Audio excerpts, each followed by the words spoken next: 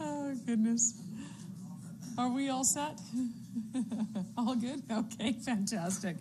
Well, first, let me, good morning, everyone, and thank you for joining the Minister of Education and myself, that's, of course, Demetrios Nicolaides, for this exciting announcement. I also want to thank everyone on the board of Grasslands School Division and the staff here at Brooks Junior High for hosting us today. So I'm thrilled so many could join us here today, including Board Chair Pat O'Connor, Vice Chair Melanie Reed-Zakowski, Trustee Linda Morey, Assistant Superintendent Sean Beaton, Manager of Facilities Alan Hepner, Brooks Junior High School Principal Jarrett Hofer. I think I've got a couple more here. Ahmed Kassem, I see you there, Trustee, as well as Mayor John Petrie as well. So sorry if I've missed anyone, but if I have, I'm sure that the Minister will make sure I fill in the blanks. We've all heard the news that Alberta is growing at an unseen pace in decades.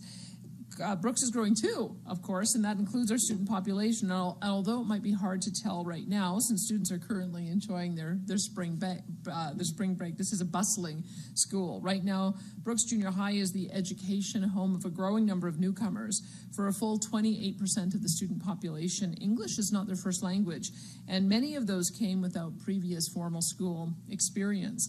Our community has been waiting for a replacement school for Brooks Junior High, the only standalone junior high in town, because they need the space and it needs the maintenance. As I've learned, Brooks Junior High is over 70 years old, having been built in 1953. Over the years, it received 3 expansions, all evidence of a growing community. And that growing community has led to this division popping up, this project on the list of priorities for the Grasslands School Division. Last year in Budget 2023, our government provided funding to design a new school to replace the school we are in right now.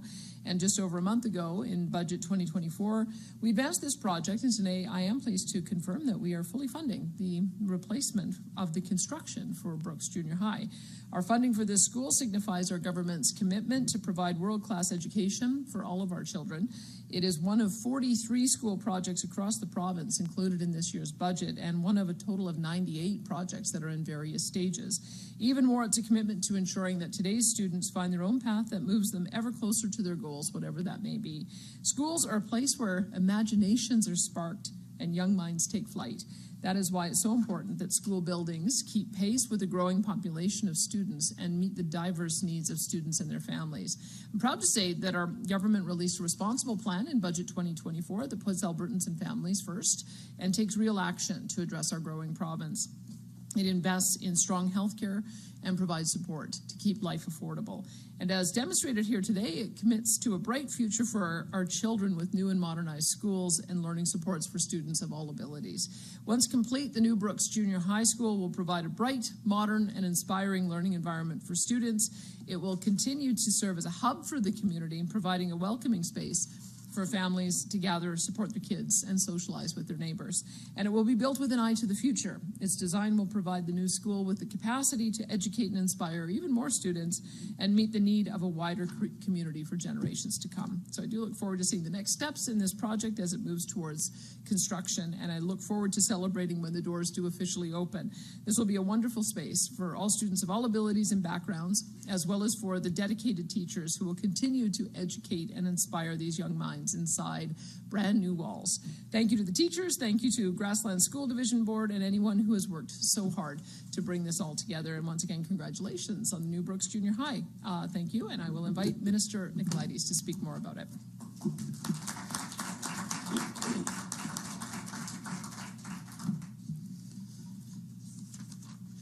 Well, good morning, everyone, and thank you immensely, Premier, for this really exciting and important announcement for Brooks and the broader community.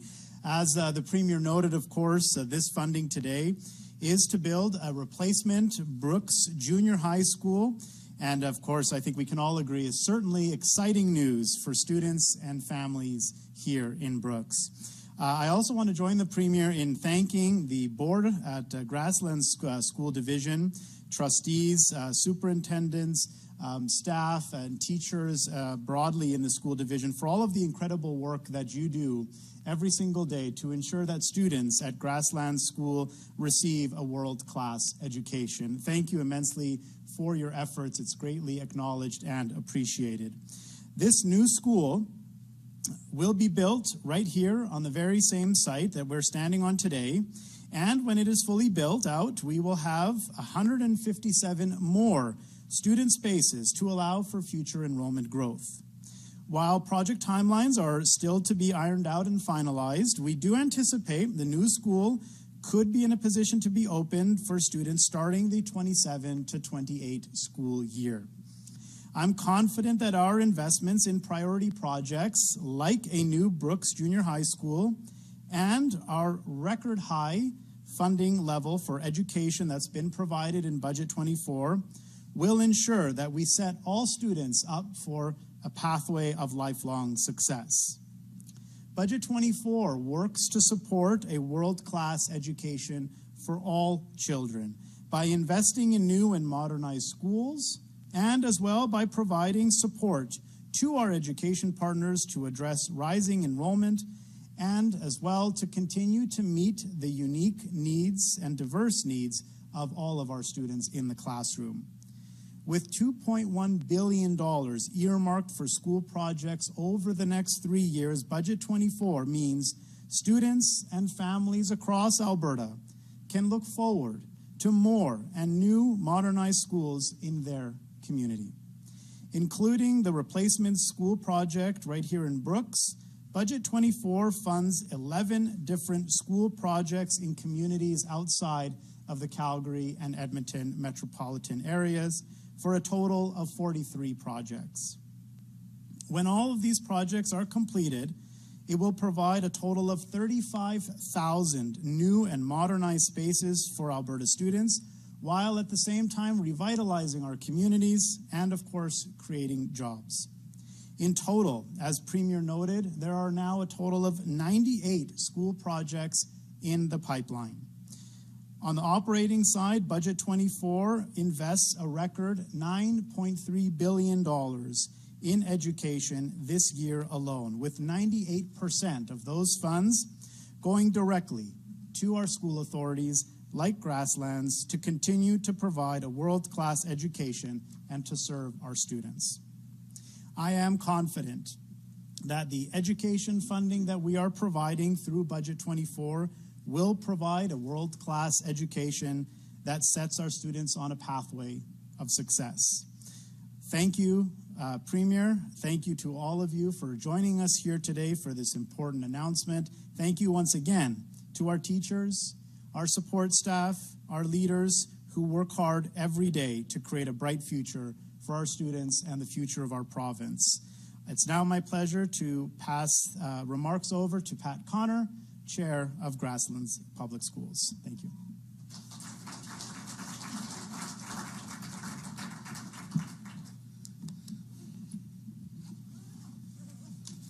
Oop, wrong way. I had it open and ready to go. Well, good morning, everyone. Good afternoon, whatever the case may be. Firstly, I'd like to welcome Premier Smith and Education Minister Nicolaides to City of Brooks, the County of Newell, home of Grasslands School Division. As was mentioned, my name is Pat Connor. I'm Chair of the Board of Trustees. And on their behalf and on behalf of senior administration and staff, I'd like to express our gratitude and appreciation to the Government of Alberta for this approval of a replacement school for Brooks Junior High School. We are all indeed very excited about the possibility of this new school and the opportunities it will offer, but I don't think there's anyone more excited than Principal Jared Hofer. This new facility will provide ease of accessibility, will provide additional space to allow Grasslands and their teachers to, in the words of our minister, provide a world-class education. Thank you very much.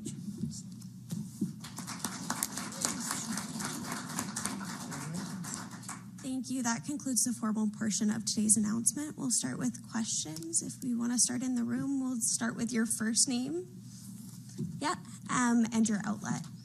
Hi, Sandra Stanway, Brooks Bulletin. Good morning. Could you please tell me what the funding amount is for this school?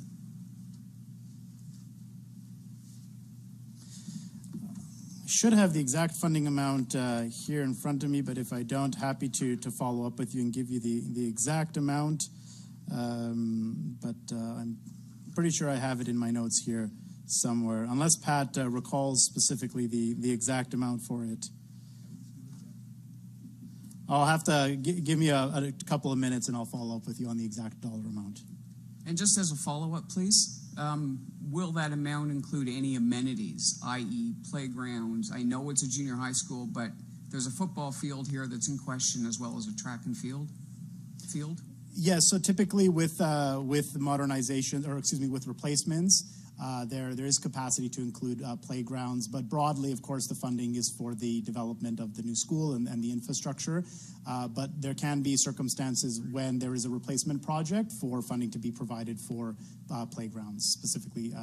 I know there's broader other amenities that are usually included around school sites, but specifically with regards to playgrounds, those can often be included in replacement projects. Wonderful, thank you. Did we have another question in the room here? Eli Ritter, Chat News for the Premier. I just want to ask a question related to Medicine Hat. And so recently you said you consider making changes to the recall legislation when it comes to municipalities. There's been sort of some controversy happening with the Medicine Hat governance right now in terms of the mayor and getting sanctioned. A lot of the residents in Medicine Hat are upset about that or for that. There's just a lot of feelings related to that. Do you have any response to that, considering a lot of those are part of your riding? There's a couple of things I'd say. On the issue of recall, what we've learned is that the initial legislation that we had set the bar a bit high, unrealistically so, and I think it's created frustration on the part of citizens that if you set a rule in place, it should be reasonably achievable. We did indicate that we wouldn't be changing any of the thresholds until the active recall petitions were all complete. And so we'll begin that process to see if there's another bar. The issue that we had is we set it based on 40% of population, which of course includes a whole pile of people who can't vote, whether they're because they're newcomers or because they're under the age of 18. And so just on a review of how it's worked in practice, there's some modifications that we believe need to be made, but we want to do a little more consultation on that. When it comes to the issue of code of conduct, the legislation requires all boards to have those. But I must say I'm a bit concerned that it seems to me that the code of conduct is often being used to have one council member fight with another council member, and that's not what it's supposed to be for. It's supposed to be making sure that a person in their position is doing something in an ethical way and not using the position to further their own personal interests. So I've asked our minister to make sure that we're looking at the legislation to see if we need to give better guidelines, because it really shouldn't be used as a way of just scoring political points from one council member who disagrees with another. So at the moment, I'm monitoring it, but I think that from what I've seen, it looks like we need to make a few more guardrails around how code of conducts are exercised. Thank you. Thank you. And we'll do one more in the room here, and then we'll move over to the phones. Hi, Todd from CTV. Do you feel that the federal government is overstepping the province to provide recent housing packages? Would you like that to be handled differently? Well, look, I like some of the things that the Prime Minister is announcing, but what I would say is that just a few months ago, he said that this wasn't federal jurisdiction, that it was up to the provinces. And now that he's in trouble in the polls, now he's racing to, it looks like, do 5 announcements a day. Some of them, I think, will look to work with him collaboratively. Like, for instance, the announcement today where there'll be a bank of designs for manufactured and modular homes. I've been talking to my minister about that. I think that there's some wisdom in that. That being said, designs need to be able to fit into our climate. And so being able to have access to the expertise at the federal level is great, but it does require a local lens to make sure it works for us. What I'm particularly concerned about, though, is that the federal government, when they come in and they do unilateral deals or bilateral deals with municipalities, they leave a lot of municipalities out. And we have 355 municipalities that all have different degrees of pressure because of a need for housing.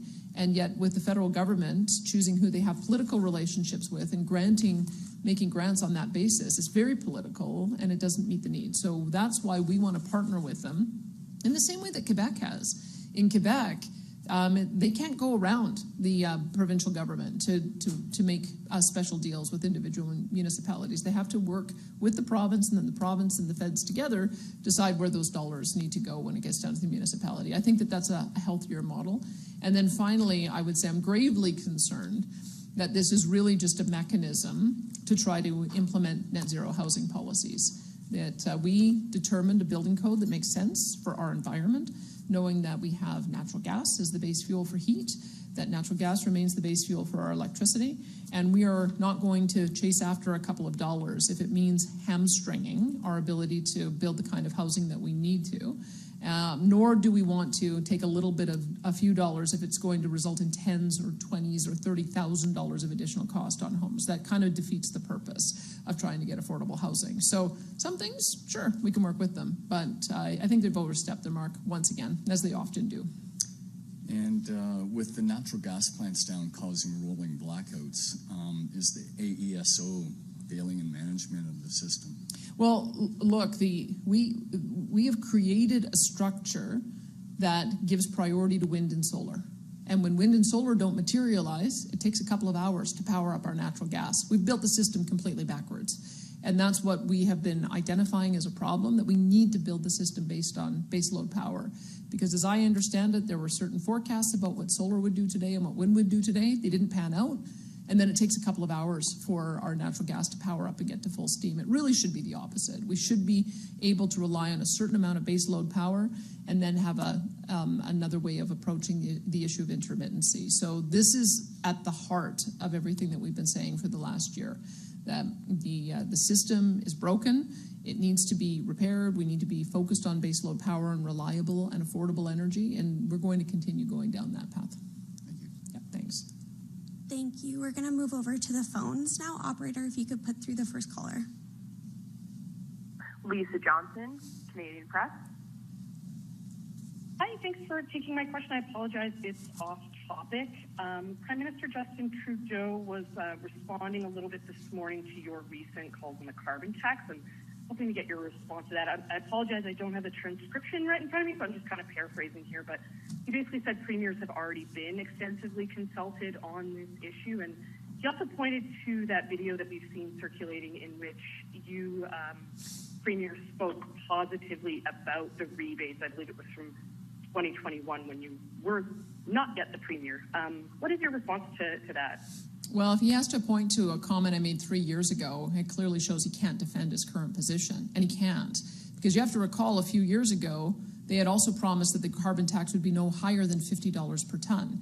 It was also prior to having emissions caps, methane caps, net zero power grids, phasing out cars, phasing out the traditional style of homes. So he's continued to pile on additional costs over the last few years, which has completely changed the calculus. And now that we are at $80 per ton, on the way to $170 per ton, and even his own parliamentary budget office has said that jurisdictions like Alberta has our people paying more, $900 more on average, going up to $2,700 more than they get in a rebate.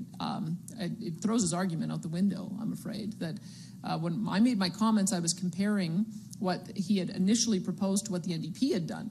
When the NDP came through with their carbon tax, they only rebated a third back to the lowest income household, and they kept 2/3 of it in general revenues. So that was a really terrible way of putting in the carbon tax. But also hiking it up beyond what people can afford to pay, not rebating it back 100%, that's also a terrible way to manage a carbon tax. On top of that, our small businesses are getting crushed by this. Because they keep on going up, they don't do rebates to small business or large business, and all of those costs end up getting handed down in the cost of the goods that people buy. And that's the reason why we continue to have an inflation crisis. So I think he should look at the reality of today, what he's delivered, the impact it's having, and he should heed the calls that what he's doing is not affordable. And people are telling him in so many ways, in so many different provinces with different political parties, that it's not just me saying it. It's 70% of Canadians saying it. Lisa, did you have a follow-up? Yeah, thanks very much for that. Also, sorry, unrelated question, but I know your minister yesterday spoke a little bit more about your plans to create Recovery Alberta and CORE, but I'm hoping just to get your response to some of the comments the NDP has made about CORE. Specifically, yesterday their critic called it another war room funded by taxpayers to promote ideology and spin the UCP's narrative. How would you respond to, I guess, concerns that this is just a PR exercise in collecting talking points to support policy decisions that have already been made? Well, I reject what they're saying because we need to do good research. As you try a different approach, you need to see what's working. And if it's working, you need to do more of it. And if things aren't working, you need to try other approaches. So quite frankly, Alberta is a leader in putting an emphasis on recovery. And by putting that emphasis on recovery, we want to do some measurement. We want to, now that we've got people going through our recovery communities, we want to know what happens to them. Now that we've got 8,000 people on our virtual opioid dependency program, we want to know what happens to them. And we want to be able to share that with the world. So that's just that's good academic research. The NDP normally supports science. I'm not sure why they don't in this case. Operator, could you put through the next caller? Janet French, CBC. Hi there. You know I love a good education story, but I've actually got to ask about power today for the Premier. Sure. In your tweet, you said, or your ex-post, whatever, you said the government is committed to ensuring the province generates reliable baseload power now and in the future. Well, we saw this morning, as far as I understand from talking to electrical experts, is 5 natural gas plants and a coal plant all trip offline unexpectedly. And this week, the weather is not even particularly hot or cold, so demand isn't what we saw in January. And we've got these 2 grid alerts and requests for brownouts. Like, what immediate measures do you foresee taking to ensure that the lights are going to stay on? Well, as I understand it, they had a certain projection for what wind and solar would be today. So, and it didn't pan out. And as a result, they had to ask for the powering up of those natural gas plants. And as they were coming on, you're quite right that there was something that tripped and they weren't able to come on at the speed with which we needed them to. So you have to remember the way the system used to work. The way the system used to work, it was 90% base load power on coal. And when you had coal on, it wasn't coming on and off and you weren't having to take hours to be able to power it up. That was the very definition of base load power and the very definition of stability. What we're trying to do is match our natural gas to jack up and go down on the basis of whether sun jacks up and goes down and wind jacks up and goes down. And it's creating these gaps. And part of the gap is either filled by higher spike in prices, and people are seeing that on the power bill, or it's being, or we're ending up with this system instability. Neither of those are what we want. So we are going to change the system so that we incentivize that base load reliable power. The minister has talked about having a day-ahead market so that we know who is going to be down, who is going to be on, so that we can actually plan the reliability. And we'll be working on making sure that we bring on more natural gas. We're seeing a couple of companies that are investing in small modular nuclear. That's a sort of a longer-term solution, 10 years from now. But we know that in this market, with how quickly we can get baseload power on it, it's going to have to be natural gas. It's going to have to be solar and wind where they can be backed up either by peaker plants, which are natural gas, or by some kind of storage mechanism. So those are the things that we're looking at in the immediate term. We're still in the process of rolling out the startup of those 2,700 megawatts of natural gas that is going to be coming on between now and the end of the year. So we're still in that period where we're waiting for all of those to be available to us. But I think this just underscores we can't build an electricity system on nothing but wind and solar. It just is impossible. We have to be able to have enough baseload power, and it has to be on a consistent basis in order to give those companies the return that they need so that we're not seeing these reliability problems. Janet, did you have a follow-up? Yeah, my understanding is also that Alberta is not fully using its intertie capacity with British Columbia and Montana. And, you know, there's even some suggestions perhaps we should have a duplicate intertie with northern BC. What interest do you have in trying to pursue more construction of more interties? And why are we limiting what's being used on interties right now? Our interest is very high, and it's not just with BC, it's also with Saskatchewan, and certainly with Montana. The issue we have with British Columbia is that it's not really a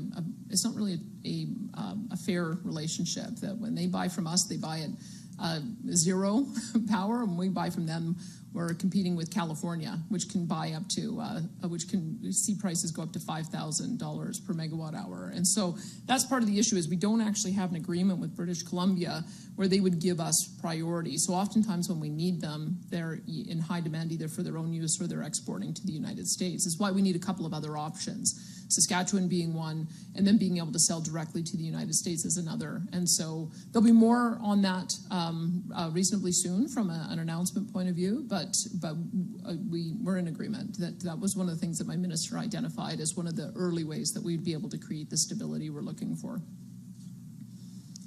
Operator, if you could put through the next caller.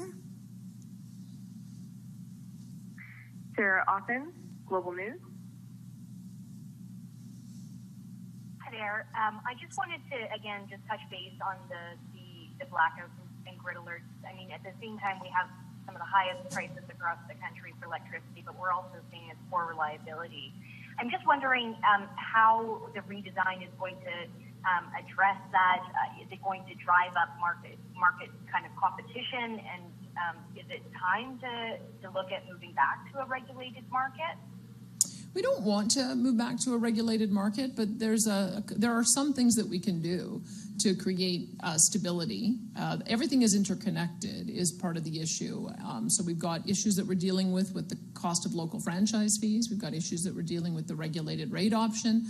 We've got issues that we're dealing with the cost of distribution, issues that we're dealing with what has been the overbuild on transmission, the intermittency of solar and wind, as well as waiting for sufficient natural gas to come on stream. And so there's a number of policies that we'll be putting in place to address all of that. Minister Neudorf gave an indication of the direction that we were going in the speech that he gave to the Independent Power Producers Association meeting, I believe it was, on March the 11th. You may want to go back and go and have a look at that for a few more details. But essentially what we're aiming to do is ensure that we have enough baseload power and increasing at a reasonable rate so that we can continue to meet the need on the highest demand day. So we now know that our highest demand day is 12,252 megawatts. And we didn't have any wind or solar on those days. So that's what we're trying to build, is we need to know what our worst day is going to be without having any wind or solar, because that's often what happens when it's minus 35 at 5 o'clock at night, is you can't rely on the intermittent sources. So I would anticipate what you'll see is that there'll be a decision for us to be adding 1,000 megawatts or more a year every single year, and then have wind and solar on to supplement, as long as they can have the base load backup of either a peaker plant or a battery or stored or water storage. So that's the way that we're going to be moving forward. We have a projection that we're going to need 25,000 megawatts by 2050. So if you just look at where we're at now, that's kind of the pace at which we're going to have to grow. And as new technologies become available, then we'll be able to add them to the mix, like small modular nuclear, and then we'll be able to augment with, as I was discussing in the previous answer, with interties, so that we can make sure that we're able to bring on emergency power in times when it's needed. Sarah, did you have a follow-up? Nothing to follow. Thank you. Thank you. And then we've got time for one more question, and we'll do that. I should just mention, since there's so many electricity questions, I believe ISO is doing a media availability at 2 o'clock today. So I'll just flag that for you so that you can get more of a direct update as we roll forward throughout the day. As I understand it, even though we've been on and off serious alerts throughout the full morning, there is the potential that we're going to have that same pressure going into when we have high demand in the evening hours. So I'll just make that note to you that I believe ISO at 2 o'clock will be having more to say on that. We just want people to be watching their power use today. Brandon Smedley with Stingray Radio here in Brooks. Good afternoon, Ms. Premier. You mentioned that Alberta is growing at a very rapid rate, and especially in the larger cities, and even here in Brooks, but maybe not as much as other rural municipalities, because the big thing that was questioned earlier, housing. Many people are wanting to move from Calgary due to lack of affordability to rural places, and we've seen in some instances people even turned away because they can't find housing. I even being one of those people taking 3 months to find an affordable apartment here in Brooks. If I remember correctly, back at the State of the Region address in January that you attended, the mention of local initiatives to promote housing builds with tax cuts at a local level and stuff like that, and you mentioned the possibility of matching that at a provincial level. Has your government looked into that in matching that for the city of Brooks or other rural municipalities, or if not, are there other steps to I think that Brooks has taken a really interesting approach to be able to incentivize construction. And I've asked my municipal affairs minister to look at whether or not we can come in and assist in matching that. There are lots of things that we can do. One of the things that we have been asking as well is to remove some of the barriers to increasing the supply of housing. And there's something in the order of 6,400 different regulatory requirements that have been removed from the Municipal Act to make that happen. And it's demonstrating that it's working. We've now got the second highest number of housing starts in both Calgary and Edmonton than we've seen historically. So that's a positive sign. When it comes to the rural environment, I have a number of people who have suggested to me that we need to create some special pathways for the small builders and for the owner builders as well. And we're taking a look at the new home warranty program as a way of trying to see if we can streamline that process so that we're not adding a bunch of additional cost. That I think the implementation of that has been problematic in the rural areas. We're also looking at ways that we can build more manufactured home and modular homes, because it's quite true that if you can build those and then have them transported, that would be an efficient way to be able to get an additional housing stock. So I've been asking my minister to see if we can start working on some of those potentials, and it sounds like the federal government's aligned on that too. So I think that everybody from the municipal to the provincial to the federal government are fully aligned on trying to find some of these solutions. Thank you. Did you have a follow-up? That concludes today's press conference. Thank you so much.